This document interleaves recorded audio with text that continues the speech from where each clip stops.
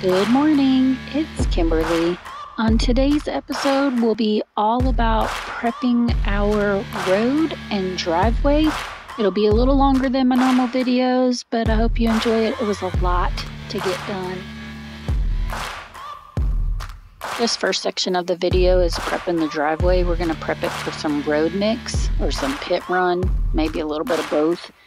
Sean is hopping on the tractor this morning and just kind of grading it out a little bit for the truck to come down to deliver the rock to us. So this is just a little short video of him doing that project this morning.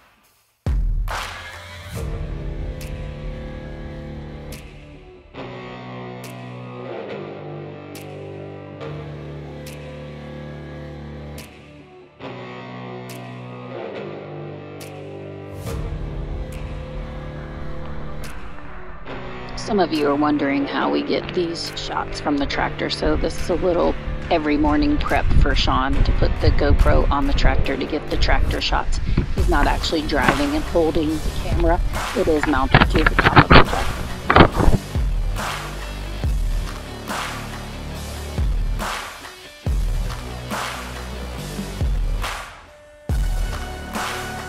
So we have a neighbor whose father owns a construction company, so they are driving this dozer for us to help us push 40 years of tumbleweeds and rock and mud out of the way so that we can put down the pit run and road mix for our road that we will eventually build one day. But for right now, we're just trying to get it widening out, cleared off, and level, and the potholes filled so that we can drive our everyday drivers down the road, as well as have extra space for deliveries and that kind of thing. This property has only ever had cattle on it, so you'll see Sean taking some barbed wire and rolling it up and taking it and transferring it to a post frame that we will eventually restring that barbed wire to separate the property from the neighbors, just because we have open range laws out here in Idaho. So the land across the street right in front of the tractor that you can see, that's the north side of our property. That's 100 acres plus of BLM land. So with open range laws, they're allowed to put the animals on there. They don't have to fence it in. You as a resident has to fence in your yard to keep the animals out of your yard. So our property is completely fenced in.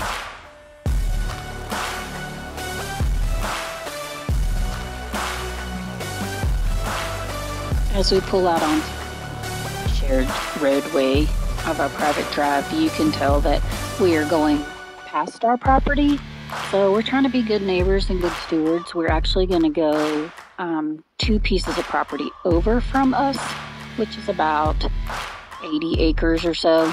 Go up and over to the east of us, and then we will go all the way to the end of the road to what we affectionately call the big house, which is the original house that was put in the 70s. And we will do the road all the way to that house and back to ours, just because that neighbor is only there 1 month out of the year. And then the neighbor that lives next to them, they are older than us and don't have the equipment to do it. So we're just trying to be good stewards of the property. So we're just trying to make not everyone happy, but everyone happy. And be able to drive safely down the road.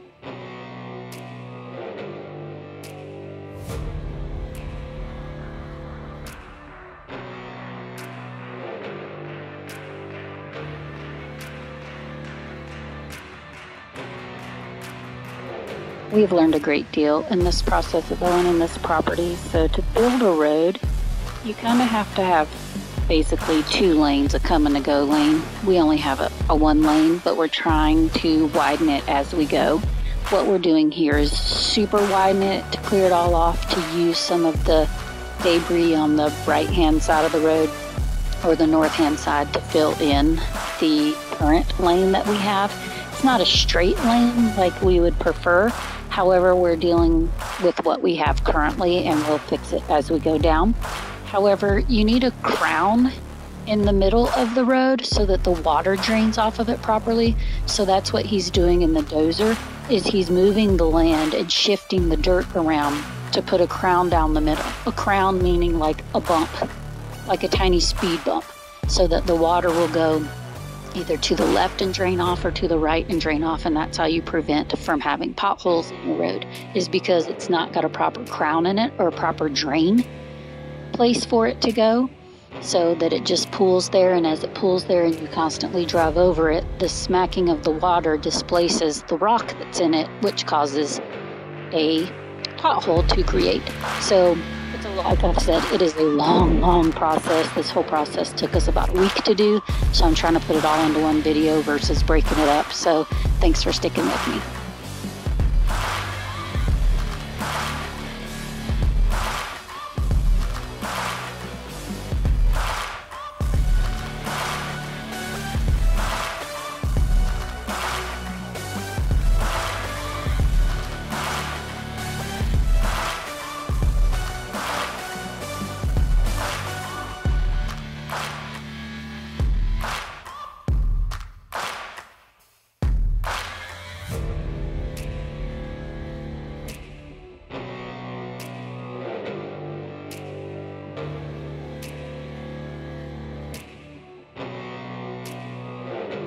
So for me, it was hard to understand what 20 acres really looked like, especially since our property is bare and there's no markings.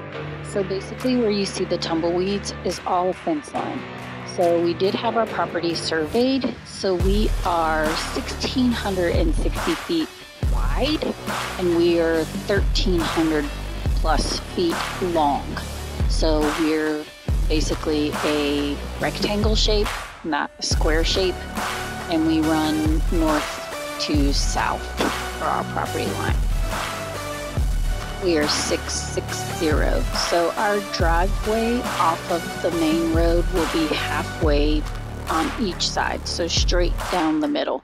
You'll also see various bird's eye view. There is a hump or a lump of dirt mound that goes down almost the middle. It was only off by probably 10 or so, maybe 20 feet at the most in some places, that marked the middle of the property. So I think that they did that when they put the cattle on the property to kind of help separate or give them something to lay on or perch up on, because our neighbor has cattle down the road and he did the same thing with rocks, and they do like to stand on top of it and look over at things. So it was strategic, but it wasn't quite down the middle of our property.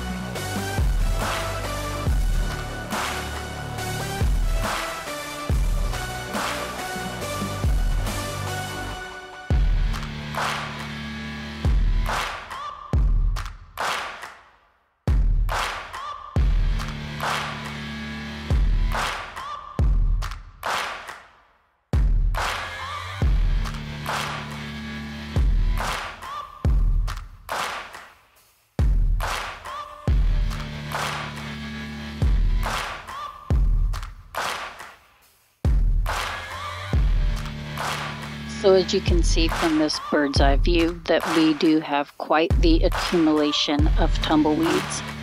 So with that, during the summer, we burn them off, because there's no other way to get rid of them. There are just so many of them. So we let them collect on the fence, and then we hook up a water buffalo that's like 350 gallons or 300 gallons on a trailer with a hose, and Sean will go down and burn them with a torch, and then I come behind them and spray it down so that we have no hot spots or anything like that. So just to let you know that yes, these are all tumbleweeds and they do accumulate all winter long, and then we burn them off in the spring, summertime. So we have a few days where we burn them off, but it can't be windy, it can't be inclement weather, so the weather dictates when we burn them off.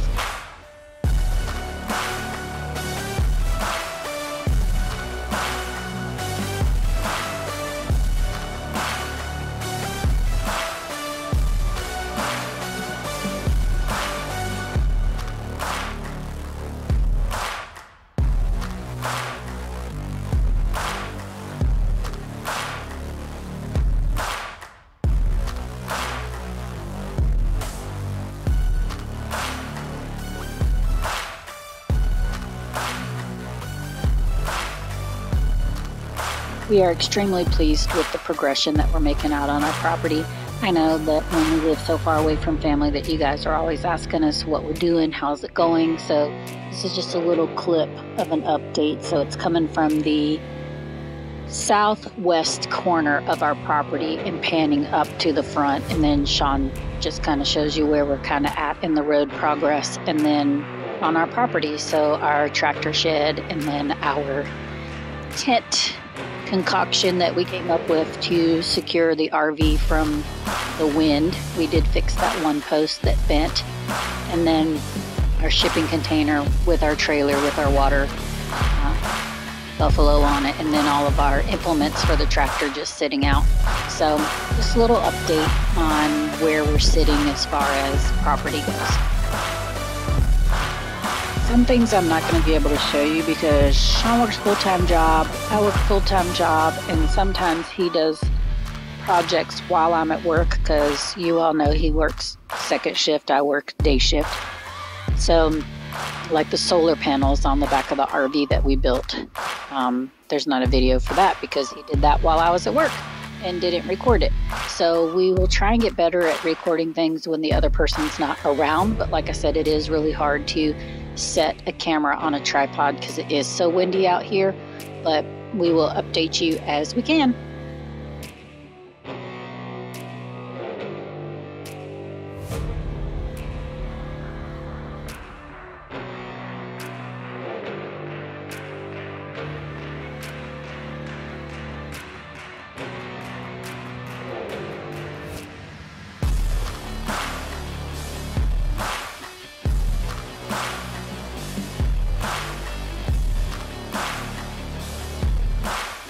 In this updated video for the road, you can see that we've had another storm overnight and the winds brought in even more tumbleweeds. So we're still kind of fighting the weather to get the road done. But as you can see that we have way more tumbleweeds now than we did a couple days ago when we were working on the project.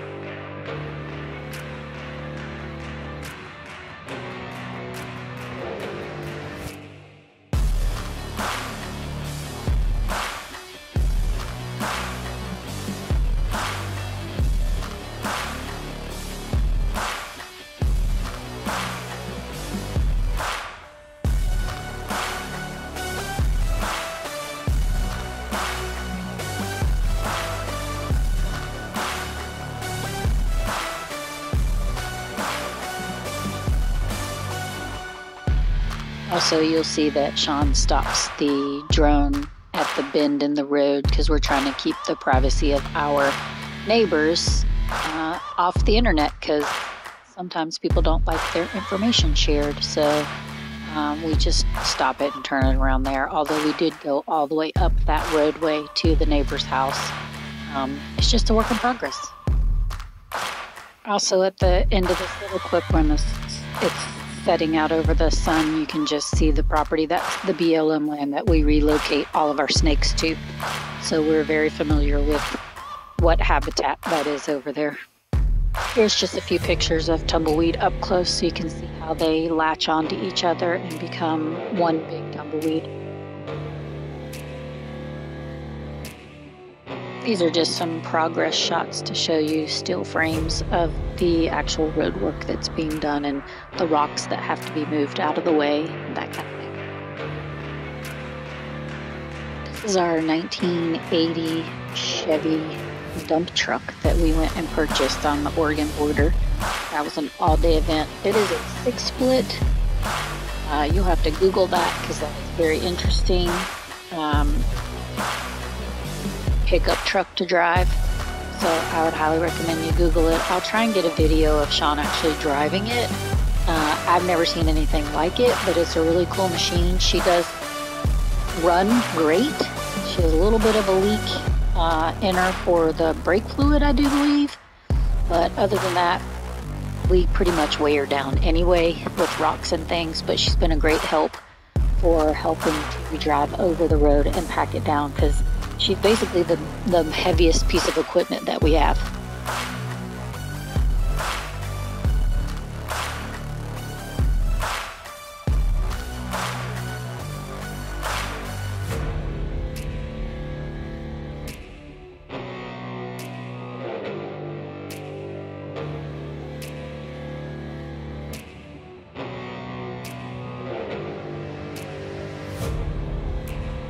This hyperspeed video is just the guys laying down the dirt for our actual driveway that comes off of our private drive to make it a little easier for our daily drivers.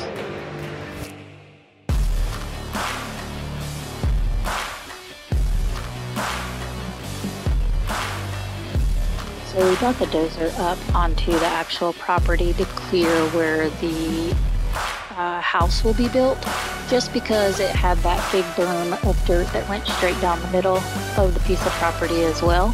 So just to help us out in the long run when we get ready to actually build the house, it just helps to have a big piece of equipment to push all of that around with.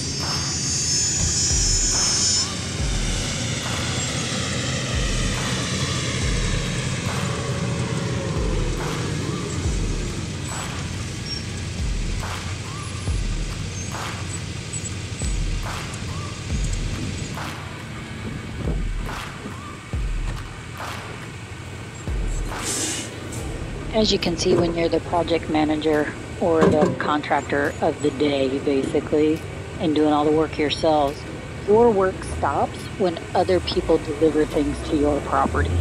So Sean was helping to smooth out that pathway, and then we got our rock delivery and our pit run delivery for the road. So he has to stop doing what he's doing, forward progress, to assist them in what they need to do.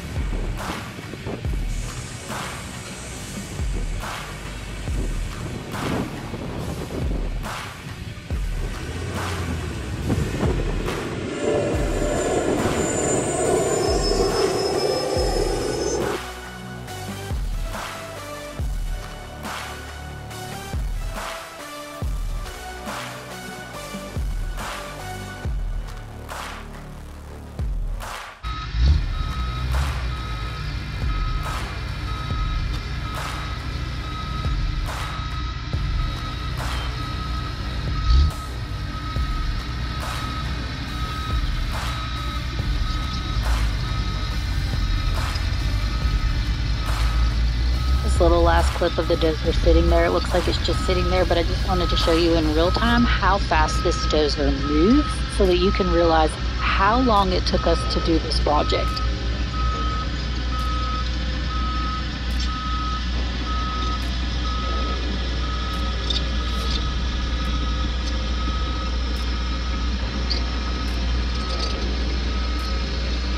Thanks for watching. See you next time.